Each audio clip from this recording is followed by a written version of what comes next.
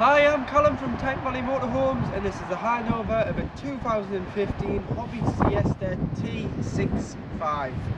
So as I start the walk round on the driver's side of the vehicle first, your habitation door is operated by the Hobby habitation key. So you can open it to the back, close it to the front and lock the door with the key.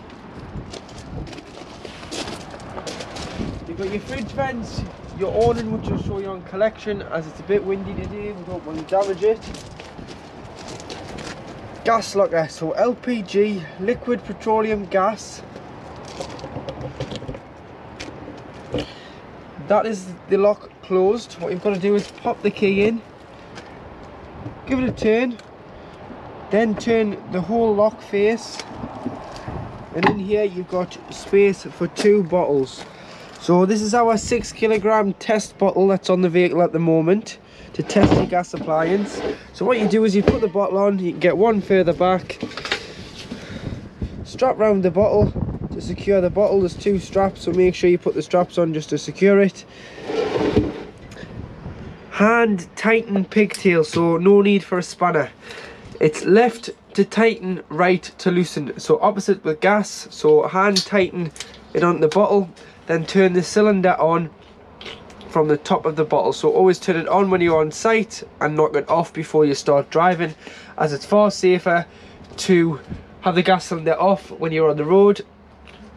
And then when you need your second bottle, if you are carrying one, you just unscrew and connect to your other bottle, as this bottle will be empty. That's why you carry a spare. And then always making sure, just when I'm in here, there's a crush valve just up here.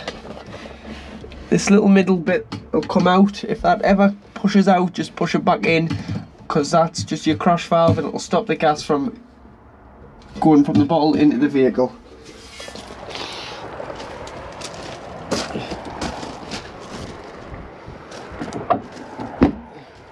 Garage on the back of the vehicle. So you do have your carpets, your carb carpets, your on and winding handle. Lights are individually switched, which is going to switch on the side here. So if when the power's on, you'll be able to turn that light on for in the garage. Tethering points in the garage, so you've got them along the front and along the back. And it is heated via the flap for the heater. So it's always warm in here once you've got the heating on. Keeps the draft out of the garage.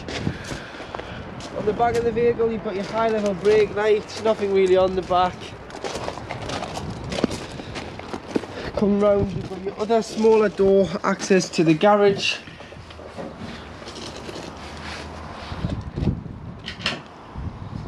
You do have your boiler in the garage.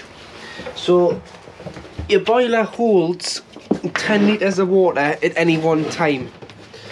In the winter, it's very important that you drain this off, because the vehicle will get cold. The water could freeze in the boiler when we go to freezing temperatures overnight. So what this does, this is called a Truma frost control valve, and at 3 degrees this will push the button out and it'll drop the water out underneath the vehicle. That 10 litres of water will drain directly out underneath the vehicle. Don't always rely on this valve, because if it ever becomes faulty and you think, oh, the motorhome's going to do it for us, it's automatic, and it doesn't, you're going to be in for an expensive repair bill. So what I would do is, when the diamond's from across the vehicle and the button's pushed in, this is holding water. Turn it front to back, little nib comes up, that is the boiler open. It now can't hold the water. It's draining the water off as we speak underneath the van. Leave it open if you're putting it into storage, if you're standing on the drive and you're not using it. When you come to reuse it, turn it, push the button in, that's it closed. Then you would go back into the vehicle, because you'll have opened all your taps throughout the vehicle. You want to shut them. You want to shut your fresh tap and your waste. And then you want to put water in the vehicle via a hose pipe. Fill the vehicle with water, Put the pump on, go to the cold side of the tap first. You'll get an automatic flow of cold water because it's transferring it from the tank underneath the van to the tap. Go to the hot, then it's transferring it from the freshwater tank into here, then to the tap, so it's like 3 stages.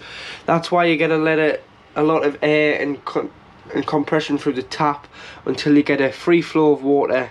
This is when you know that your system is primed. But please drain these off because they're not covered under warranty. So to do so, you just turn this, let the button pop out, it's shut, turn the diamond back and push the button back in.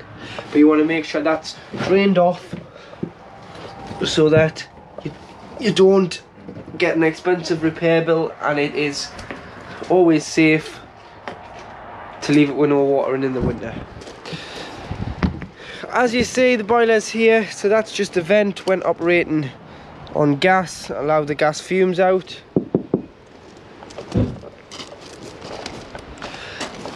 This is your waste water, and then you turn the handle here.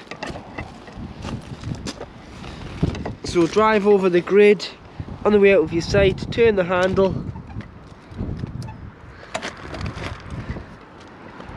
and it'll drain off the wastewater there, and then you've got a cap for it to go on, making sure that this is fully drained off in the winter. Again, you don't want any water freezing in the tanks below the chassis.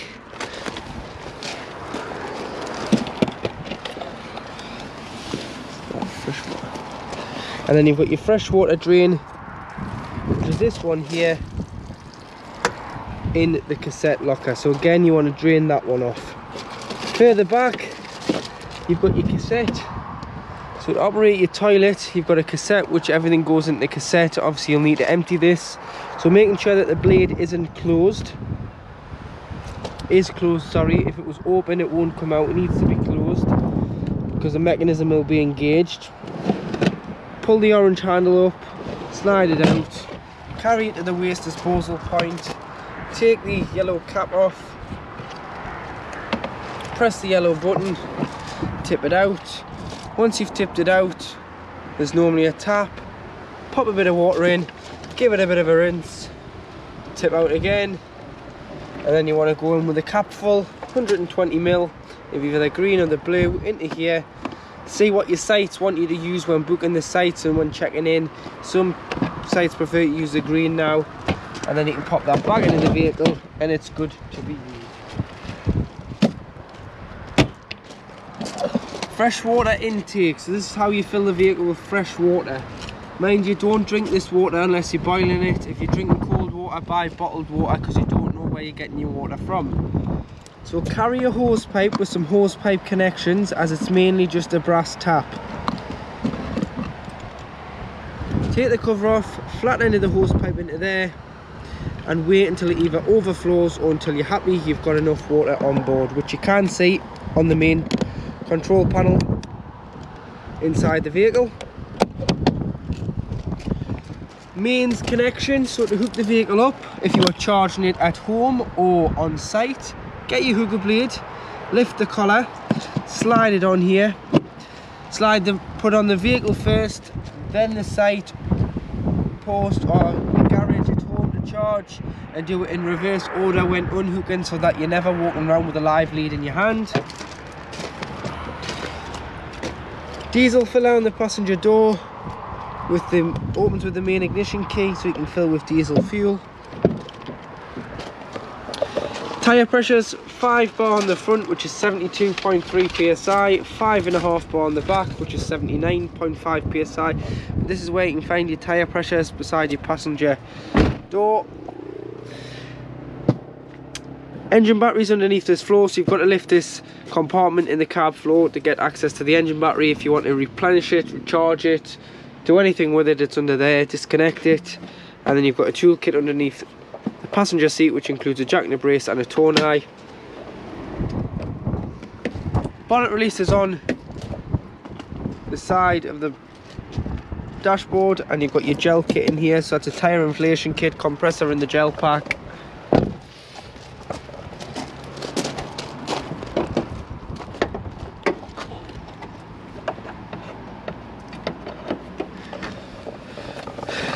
Under the bonnet you've got your screen wash, which is the main one you're going to need, followed by your power steering fluid, your brake fluid and your coolant. Oil filler and dipstick, and then should you need to jump start the vehicle, you'd earth off the board next to the passenger headlight, lift this cover up by your air filter and pop your positive terminal on there for giving or receiving a jump start. Beside the handbrake near the driver's seat, if you open the door you've got a isolation key for the leisure battery. So if you are standing it, you can turn it off so that you get no power drains, or you can turn it on, but make sure it's turned on when you're using the vehicle, otherwise you'll have no 12 volt. But if you're standing it, you may want to turn it off to stop that power drain if you think you've got one. To operate the hobby control panel, so above the door you've got your 12 volt control panel. So as you can see there, it's got a picture of a hookup, which means we are receiving 230 mains voltage. So all your household appliances will work via your 3-pin sockets. You can turn on and off here, so that's it off. Press and hold the red button in the centre, turn it back on, it'll play your little tune, which means it's come on. And then you've got the buttons around the red dial. So you've got 12 volt, which you need for your lights, your ignition on your fridge, hob and various other pump, all takes 12 volts, so turn your 12 volt on. You've got the lights, and then you've got the music icon, which turns on the head unit in the cab, so when you're parked up it uses off the leisure battery instead of using the van battery. So if you like a bit of morning radio, you can turn that on and use the radio in the cab off the leisure battery. Water, so it tells you you've got 80% of fresh water on board. Battery, first one that looks like a trailer is your leisure battery reading. Press it again, you get the picture of the truck. This is the van battery reading, and then you get the internal temperature and external temperature. There's a little control here as well, which does your lights, so you can turn it on and press each individual one, because you see them coming on and off there. And it's all controlled via here, which light does which. You've got your washroom, you've got your main light in here, you've got your bedroom reading lamps 1 and 2, you've got your kitchen lights, which is the second row, the spotlights, lounge lights and washroom lights, all from there. To operate your heating and hot water, it's off the Truma CP digital control panel. So you do a long press, which turns it completely off, and a long press to turn it on.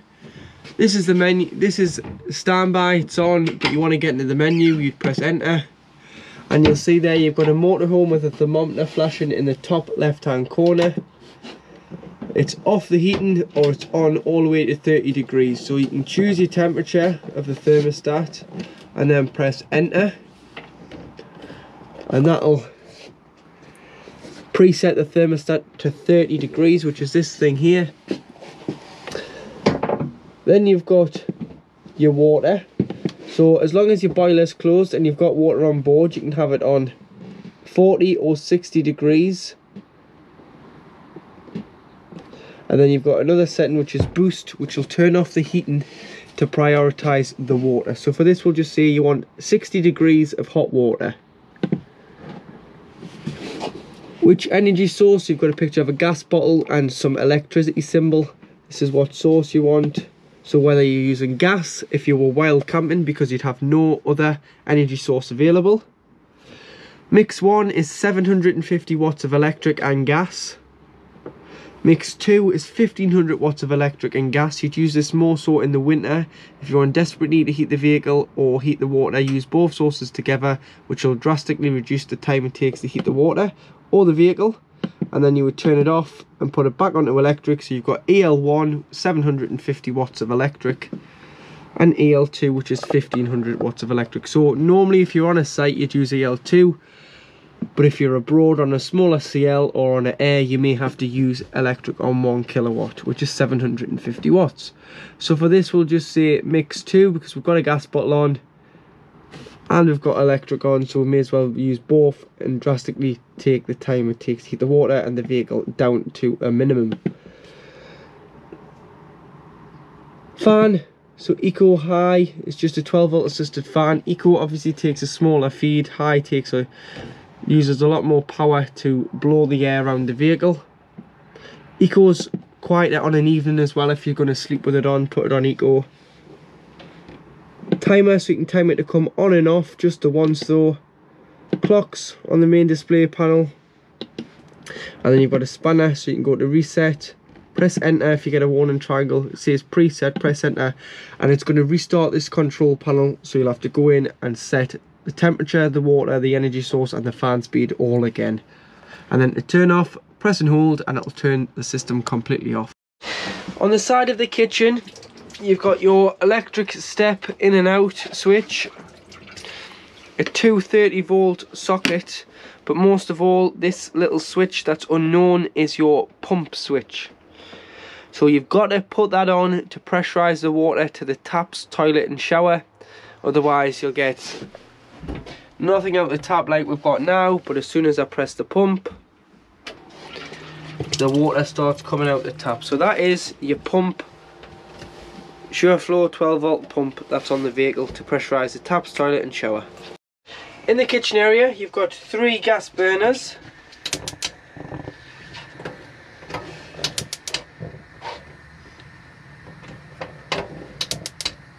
Like so. So once you've had these on, allow them to cool before putting the glass lid down, because they are meant to be anti-shatter, but I've seen them shatter, so do be careful. And then if you've got your pump on, you'll be able to use your tap, which, as you see, I've just had the boiler open, so this is what it'll do. It'll purge the water through there, so it's not a consistent flow. But if I take it to the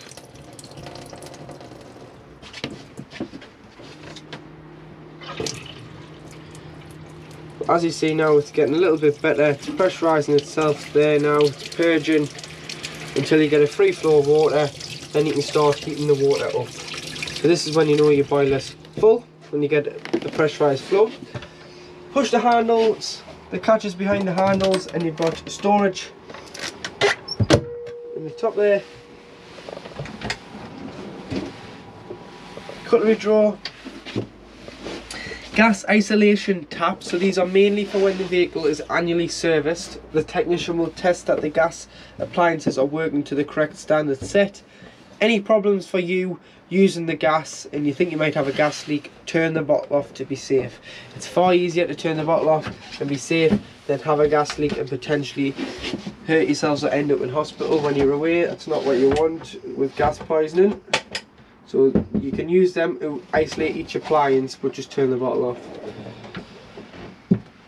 Storage, pushing the catches in, lock them, another storage drawer, and a larger storage drawer. That's all in the kitchen.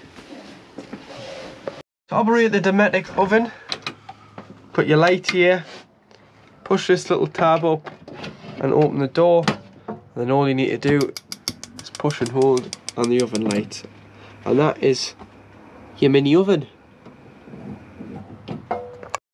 So to operate the Dometic fridge freezer, so this is your energy source selector on the left. At the top, at position 12 o'clock is off. That means the fridge is not on.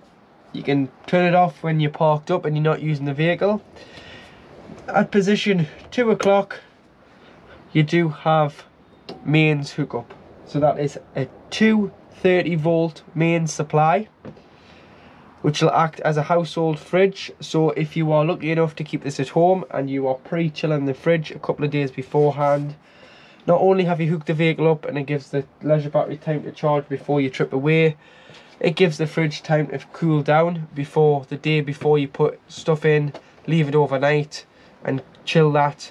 And then you want to travel and you want to keep the temperature of the fridge the same. So you'd use hook up mains power if you want a site, or you are pre-chilling the fridge at home.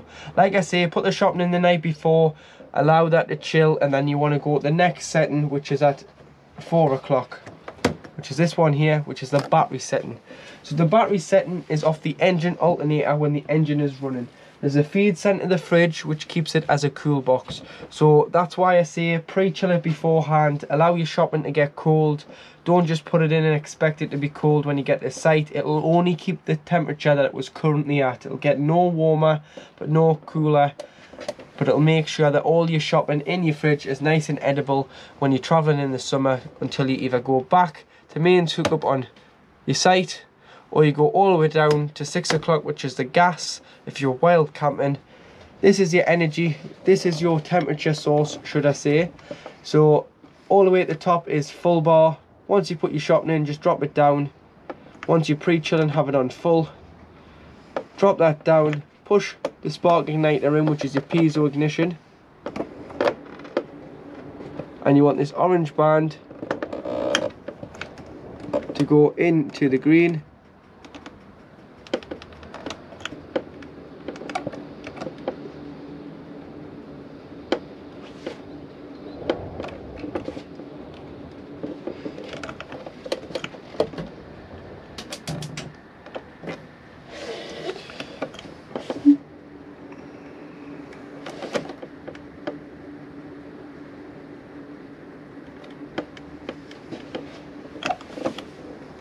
Once it's in the green, the fridge is lit.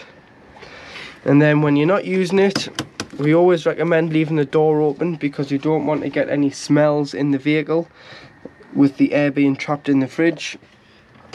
So press here, pull these two out and rest the door up against it, and obviously the air is allowed to circulate in and out of the fridge. So at the back of the vehicle you've got two single beds up above the garage.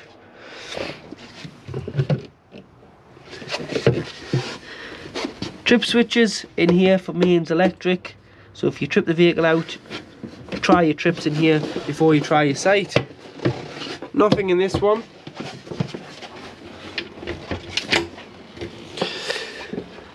Storage,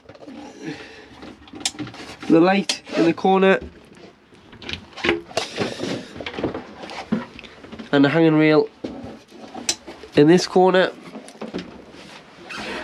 So that's your wardrobe. Storage, storage.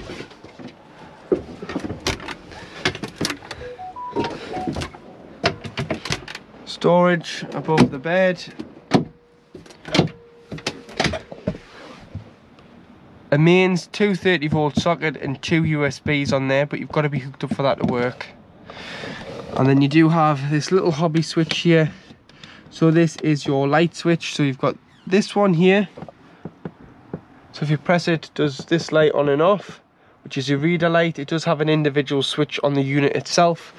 And that one, which does this side, reading light. And then you've got the bottom one, which turns on and off the kitchen light. So if you want to get up for a wee in the middle of the night, and you're frightened you're gonna fall down them stairs after one too many beers, pop the light on and you'll see your way at the toilet. So to operate the toilet, make sure that the pump is on, and you'll be able to press the blue button to get your fresh water flush on the toilet, which is this button here. Always put a bit of water in the toilet first to lubricate the seal. And then this grey handle here is what's known as your blade handle.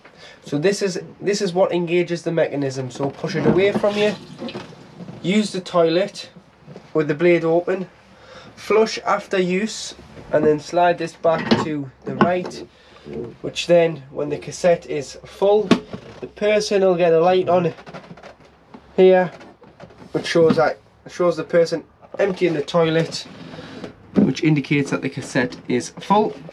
Got a light here, toiletry racks, shower shower hose, we always recommend disconnecting the hose from the head when winterizing, because any water could coil up there and line it in the shower tray with the mixer tap open. And then your skylight, you push this in, pull it back for ventilation, and you've got a blackout blind and a fly screen. But always make sure that all your skylights and your windows are closed before travel. So to use the table as a bed, first of all, to get the table off, there's two little white toggles on the top. Push them in, and then you'll be able to grab the table, lift it off, pull one of your legs off, and then pop the table on the bottom bar. That's formed the base of the bed.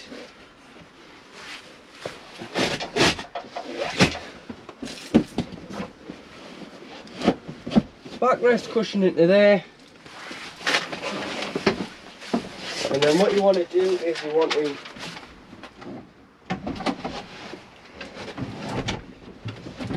pull the cab seat round, and there you've created a single bed at the front. Underneath the driver's cab seat is the location of where your 12-volt fuse board is. So do carry some spare fuses, and you can replenish them should the fuse blow, which you can get from most local car factors or online, and just carry them just in case a fuse blows. You can replenish the fuse, and you do have your location of your leisure battery under here as well. So if you ever needed to change the leisure battery, it's 4 Torx bits on the runners of the seats, 2 at the front, 2 at the back. Lift the seat out and you'll get access to the leisure battery. So now in the cab, to the right of the driver, between the driver's seat and the door, is the location of your handbrake, just here. And then on the door you do have driver and passenger electric windows, and then you've got a joystick so you can choose which mirror you want, as they all are electrically operated, and you've got 2 mirrors each side. So you've got the big mirror and the bottom mirror being the blind spot mirror to adjust from here, from inside of the cab. And then to black out the driver's door and the passenger's door with the Remus cab lines, pinch and slide, and you can black out the door cards if you were leaving it in storage, parked on the drive, and you didn't want anyone to see inside it, or on an evening on site when you're away in the van. Same for the windscreen, pinch and slide, like so. Headlight adjustment here, trip computer on the end of the wiper stalk, which goes through your average and instant consumption, your travelling time, your distance travelled, and your range of fuel in the fuel tank. So it'll tell you how many miles you've got in the fuel tank. Lights and indicators, cruise control, so turn it on, get the green light in the bottom of the rev count, it'll say cruise on. Get your desired speed, push up to set, push up to speed up, pull down to slow down. Cancel with the foot brake on the end of the stalk, and then press the end of the stalk again, and it will resume to the last speed it was set at before the engine was turned off. 6-speed manual gearbox with lift the collar into reverse, and that is the vehicle in reverse. Heated mirrors, rear fog lights, hazard lights, locks the cab doors. ASR off is just another word for anti-slip relief, and if you're stuck on wet grass, if you turn that off, you can then give the vehicle a little bit more gas to get it off that wet grass pitch without the ESP and the anti-slip braking kicking in. On and off with the aircon, fan speed here, temperature on this one, distributions, whether you want it to the footwell, to the face, or to the screen, all on there. And then whether you're demaxing, recirculating, or pressing for the aircon on here. full aircon, full auto, so it'll do its own thing on full auto, so it'll adjust to the temperature that it thinks it needs to be in the cab. But you can also adjust that there. Kenwood radio, so on and off's here. That's it off, that's it on. You've got an auxiliary, a 3.5mm auxiliary, and a CD.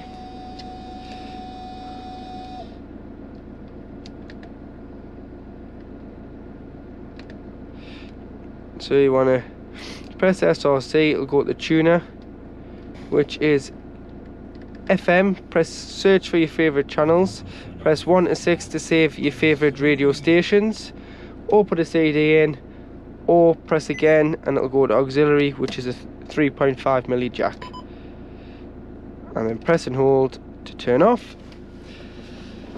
Lockable centre glove bin with the main key, another glove bin, another glove box which is heated and cooled via the air conditioning, and then to turn your seats using these little handles here, you'll be able to turn them.